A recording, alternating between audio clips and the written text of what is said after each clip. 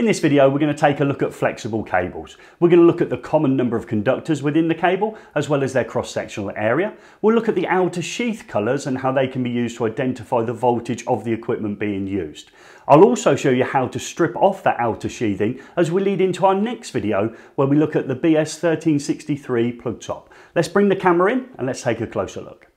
Let's first of all look at the conductors themselves. So this here being a 3-core flex, and obviously flex meaning flexibility. Because of this, the fine strands of copper that we've got in our conductors, which is slightly different to some of the other videos that were seen on the channel. This is a class 5 conductor, and that's worth bearing in mind when we look at what we've already seen on the channel. So our twin and CPC or twin and earth cables have, in this case, a solid copper conductor, and that's class 1. And we used stranded cables, but were solid copper stranded, when we did our conduit system and conduit wiring, because again, we said being solid stranded, that had greater flexibility. So this is a class 2 conductor. So let's recap them. So solid copper, class 1. Solid stranded is class 2, and then we go for fine stranded, which we've got in flex, which is our class 5 conductor. Now, if you want to know more about classes of conductors, I'll leave a link in the description to a video I've made on my other YouTube channel, eFix, where we go through the different classes of conductor. But just for us, we just need to know that these are fine stranded for greater flexibility, and actually it's a class 5 conductor within our flexible cable. This always used to come up as an exam question when talking about flexible cables and comparing it to the knowledge we've probably acquired when using twin and CPC or twin and earth cables. In this style of cable, we're used to having a reduced size CPC. So 2.5 neutral, 2.5 line and a 1.5 CPC, because we know it doesn't carry current under normal conditions and only for a maximum of 5 seconds. That learning has been done in previous videos. When we bring in a flexible cable, and the exam used to ask this, if for instance your flexible cable was 2.5, you'd have a 2.5 neutral, a 2.5 line, and what size would the, and they often call it earth for this one, I know that's odd for Gary to be saying earth, but the green and yellow one in here, what size would that be? Now the problem being, you tend to default back to the learning you had on twin and CPC cables and think maybe it's 1.5. In flexible cables, all the conductors are the same size. So the live conductors and the, in this case, earth conductor are all the same. So if this was 1 mil, this would be 1 mil, and this would be 1 mil, etc. 2.5, 2.5, 2.5. So when working with flexible cables, all the conductors are the same size. The common number of conductors in a flexible cable are 2-core, 3-core, 4-core and 5-core. I've got a couple in front of me here. So a 2-core flexible cable with our brown and blue conductors for our line and neutral. Our 3-core cable here, so we're happy with brown, blue and green and yellow for our conductors. Haven't got the 4-core, but if we look at the 5-core, we've got the obviously green and yellow for a protective conductor. We've got our phase colours, L1, L2 and L3. We used a brown, black, grey for those line conductors, as well as our blue neutral. So the common number of conductors within a flexible cable are 2, 3, 4 and 5-core flexes. When working in that college environment, we're likely to come across the 2 and 3-core flexible cables, especially early on in our study program. The 2-core being here, we've seen this many times on the channel, are ceiling rose and pendant joined together by a piece of flex. So when I open it up, we can see that actually that is a 2-core flexible cable we've got in there. So we know that we don't need a protective conductor in this fitting, because the fitting itself is fully insulated and therefore doesn't require a protective conductor. And that's where we've been using our 2-core cable. When we think about 3-core cable, we're probably thinking about our plug tops. So we've got a plug top here that goes off to an electrical appliance, and that could have 3 cables in it, and we'll look at another one in a moment. So as I open this one up, we're used to this sort of situation where when we open it up, we can see our 3 conductors in there. So we've got our line and our fuse, we've got our neutral, and we've got effectively our earth there, which we tend to call it in this sort of environment. And that's got our 3 cables in. It's what we expect when we open a plug top up, and especially when we make one off at college. Let's open up another plug, this one here. Again, looking at the flex from the outside and the size of it, we're probably thinking this is going to be a 3-core cable. Let's open it and have a look. Undo this screw and we can access it in there. Actually, that's 2-core. So we've only got our line and our neutral. So you might be thinking, Gaz, that's wrong. That can't be correct because there is no protective conductor in there. We need to look at the appliance itself to work out whether this is correct. So let's put this to one side and have a look at the appliance I've got here. So what I've got here is an electric heater, and I've now got to work out whether it needs a earth connection. Well, it's made of plastic, but that can be a red herring. So if you look at your games consoles and TVs, they're obviously metallic in places, and sometimes they don't need a protective conductor. So if I turn it round onto the back, I'm looking for this symbol here, a square within a square. That is double insulated. If the electrical item has a square within a square, making it double insulated, it doesn't need the earth connection to it. So it doesn't need that green and yellow conductor within the flex. I normally set my students up a take-home task to go around looking at electrical appliances at home to work out whether they are double insulated or not, and to understand the fact that if they are double insulated, they don't need that green and yellow conductor within the flexible cable. The most common sheath colour of a flex in a domestic dwelling is black and white, and the exam often asks you when you might use one over another. Well, first of all, aesthetically, sometimes it's more pleasing to see a black lead to a black telly, and obviously this is a white lead to an extension lead, and that's something that we commonly see. However, the exam likes to think about maybe a little bit more about the environment. So where a lead could possibly be used outside, so an extension reel, the likelihood is you'd want the flex to be black because obviously outside it could get dirty, and obviously the white one would get dirty very easily, and inside you're likely to choose the white flex. I know a lot of our games consoles and TVs have black flexes to them, but the exam will try and distinguish between the two based on application. So where a lead is possibly being used outside in a domestic dwelling, the extension lead is likely to be black. Where an extension lead is used inside of the house, it's likely to be white. Once you get onto a construction site, the colours of these can change based on the voltage within them. So where you see a yellow lead on a construction site, the voltage is 110. Where you see a blue lead, it's 230. And where you see a red extension lead, it's 400. And for your exam, you're expected to understand the colours that represent those voltages. Yellow's 110, blue's 230, and red is 400 volts. Let's take a look at the construction of a plug top. So you notice that one of the pins is longer than the other two pins. This is your earth pin here, and is made of brass, as are the other two pins.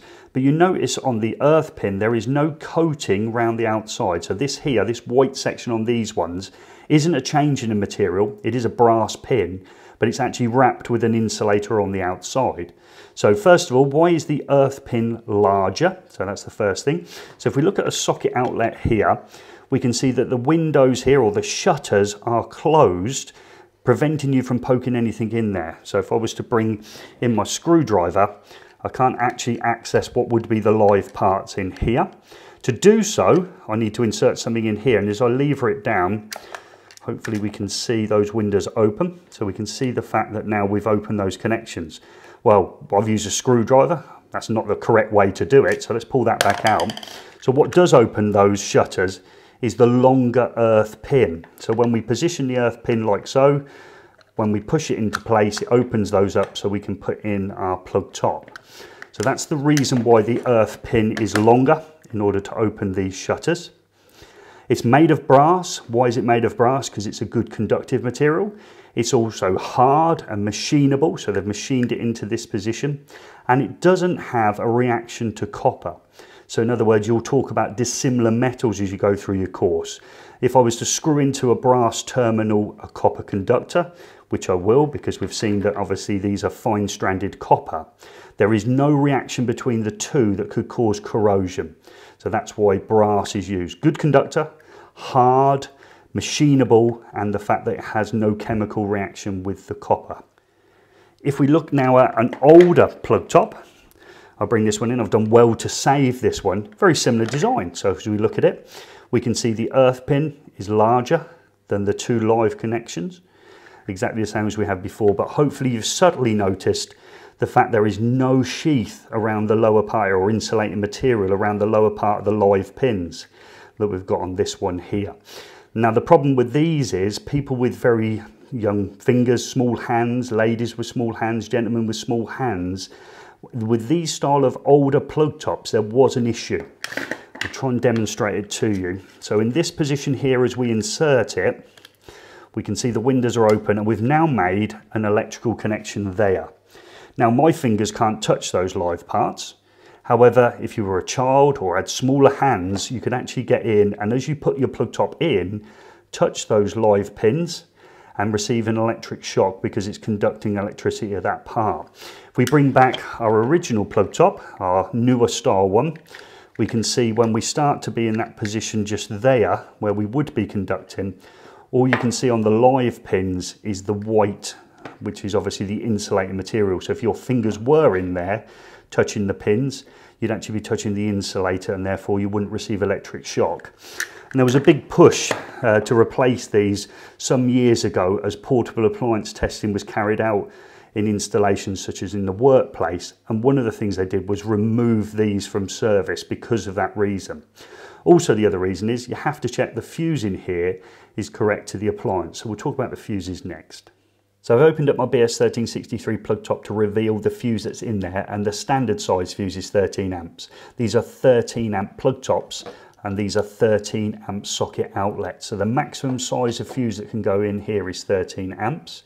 The common sizes are 3, 5 and 13. However, between 1 and 13 they make a number of fuses, but not every size.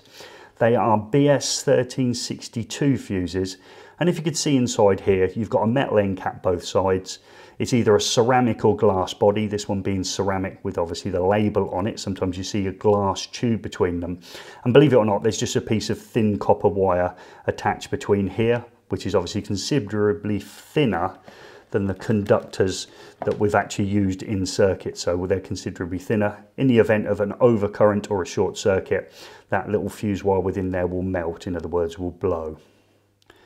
So leading into my next video, we'll make a plug top off. Let's look at how we're going to remove the outer PVC on the flex, the mechanical protection. It would be lovely at your college if you had something like this, a tool that's designed on the ends to be used to strip the outer PVC on flexible cables. So we can bring it in, and then we can just simply just go round with it. So we go round, and then we can just break that off in order that we get the two sections split away from each other. Now that would be great. Well, we're not going to get that, are we, at college? So let's snip that one off, and maybe that's something you need to buy for yourself. A couple of other methods. When I was on site, I was taught to use a pair of side cutters, and I know some colleges do. So I don't know how long it needs to be to go into a plug top at the minute. I'm not worried about that. I just want to work out getting the PVC off. And you just take your side cutters, and it takes a little bit of skill to work out how to do this. You just sort of nibble the outer PVC. So around we go, just nibbling as we go. Once we've got it, we can see it bursts open all the way around. And again, we've broken away the outer PVC using a pair of side cutters. And it wouldn't be Gary if I didn't suggest that when I was teaching, we often used a knife to do this, to learn the skills of how hard to press it. So this was a simple case of scoring, not sawing. So I didn't have it necessarily on the bench.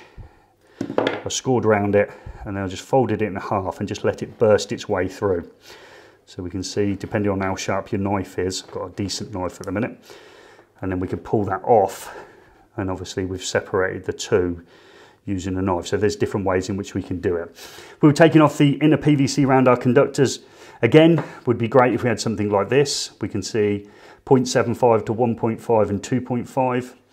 We could just simply bring it in, squeeze, and hopefully, if we get it in the right place, just pull it off. Just do that again, prove it wasn't a fluke. Look how easy that is to strip off the PVC on the conductors. You can use a knife, and also you can use a pair of side cutters. This is hard, and I've showed this before in other videos. If I press too hard, and I'm going to strip this one off, I just shorten it. Well, that's no good if I need it a desired length. So it's all about pressing the right amount of strength, but I don't want to lose any of those fine strands of copper. Class 5 conductor, you see they're all there. So again, practice is the way to do it, isn't it? So snip these two off. If you're using a pair of side cutters, it's the right amount of pressure, and just pull away, and you can see we haven't lost those. Or we can attempt to use our knife. This takes a little bit of skill, because obviously we don't want to press too hard because of those fine strands on the copper. We don't want to cut ourselves. So I've gone round trying to feel for it. And then sometimes you can pull it away with your hands. Sometimes you take a just pair of pliers and you can just pull it off like that. And again, it's just checking that you haven't got any of those coming away. I don't want them all going on the bench. They're all still attached. So we've got a choice of tools that we can use there in order to remove the PVC insulating material around these class 5 conductors. This is obviously flat, so we can use this style of strippers as well. Watch this. So I put my flex in, just pull it away. I can take off the outside, bring it in again. I can strip it off of my conductors. So that's incredibly easy. We've seen those before for twin and earth cables, but as this is flat cables, you can also use them on this style of stripper. So that was super easy as well. That leads me into the next thing, which is what I call improving the electrical connection with a ferrule. So these little copper tubes, I know they don't look copper because they're not copper in colour, but if I bring in another cable here, they do look a little bit more coppery. So on that one, so that is a copper tube to improve the electrical connection. So when you screw into class 5 conductors, obviously it can weaken those individual strands. So how can you improve it? And you sometimes see it when you take apart a plug top off an appliance that you've bought, that actually there's little tubes on the conductors, they're ferrules. So I'll show you how it works, but I'll leave a link in the description to a video I've done on my eFix YouTube channel going all the way through the use of a ferrule and how important it is. So it's a gentle twist. It needs to be longer than we need it, so slightly longer than I need it. Gentle twist, bring in the appropriate size ferrule, and then I've got to hope that I can see this to get it on. So my eyes are not great, so just get that end right. Bring in our ferrule, and then hopefully that will go down over the conductors. Wind it down. You should have a couple of strands, a couple of mil of strands poking out the end, so that tube's on. You bring in your ferrule crimping tool, put it in, and we crimp it up, and we can see there we've improved that electrical connection. In other words, now we're almost screwing into what is a solid copper tube rather than those fine stranded ones, and you often see those in the manufacturer's end of a plug top. So check out that video, I'll leave a link for it in the description. So there's plenty of information to take on board there to go alongside your classroom notes when thinking about flexible cables. We can also go on and look at the sheath and its properties and its applications. So if you had an environment where maybe the load is hot, maybe a storage heater or an immersion heater tank, the actual properties of the flex need to be slightly different to deal with that temperature, and the on-site guide is a great point of reference for that. In our next video, we're going to go on and make the terminations into a plug top. I've got two different styles of plug top. I've got one with a screw, where we simply open it up and go into the terminal, and one where it needs to be wrapped around, which is a little bit more complicated, and I use it as a stretching exercise with my students at Tresham College.